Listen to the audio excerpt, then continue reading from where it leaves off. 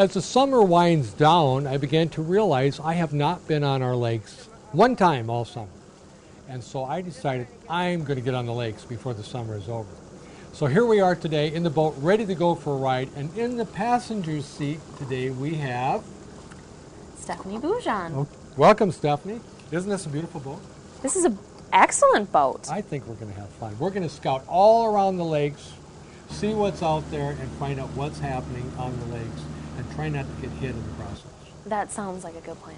Stephanie, while we're driving around, could you share with us exactly what you do for our community?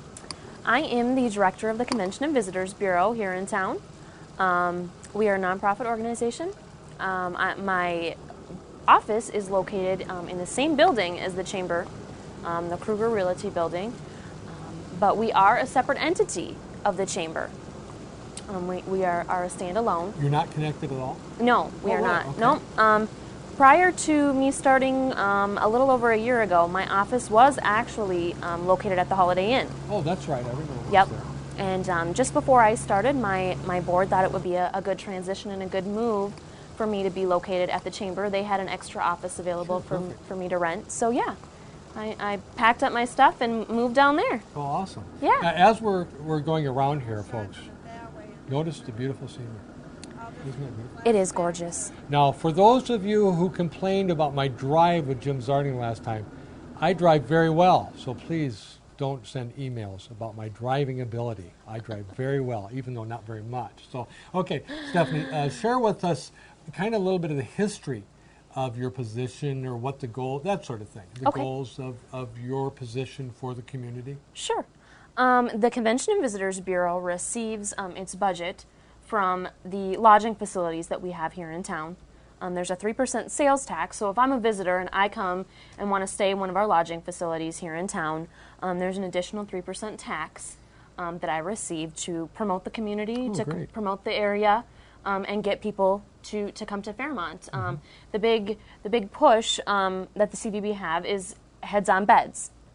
We're looking for people to come in, stay in our lodging facilities, get out and about in the community. And so are you involved with setting up events or what is that? How does that work? Yeah.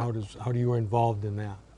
The Convention and Visitors Bureau will assist in meetings and things like that, and that was kind of one of our goals was to bring more meetings, conventions, sporting tournaments, things like that to town. So the Convention and Visitors Bureau will assist in those types of things. They'll make sure that there's a proper facility for them to use. We do provide welcome bags for our guests of meetings and conventions and sporting events, which it's just kind of a nice token to say welcome to our community and thank you for having your event here. So we do that.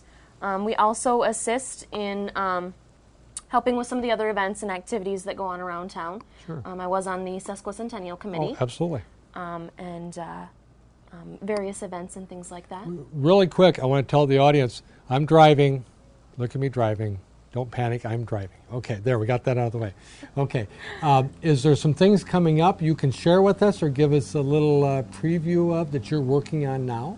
We're very excited for the future, and Fairmont is growing leaps and bounds, and what a great time to bring visitors and people and showcase our community.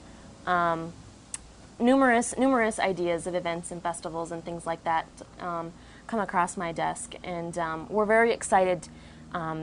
Just recently, there's been some really great ideas, and I would like, as well as other committees, we would like to work together with some of these groups to ensure that these activities and events happen in Fairmont. So is your office a place that people can go if they have an idea, or is that part of the process, or how does that work? Yeah, we're always open.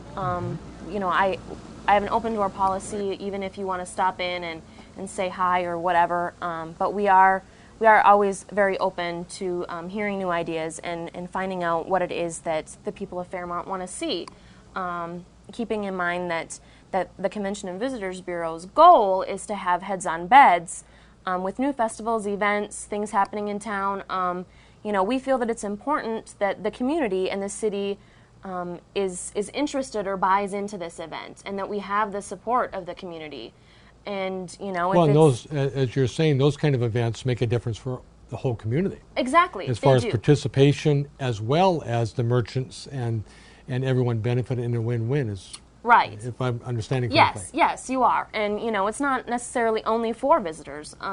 It's for the people in the community to have something to, get together and do and experience as well. Absolutely. Yeah.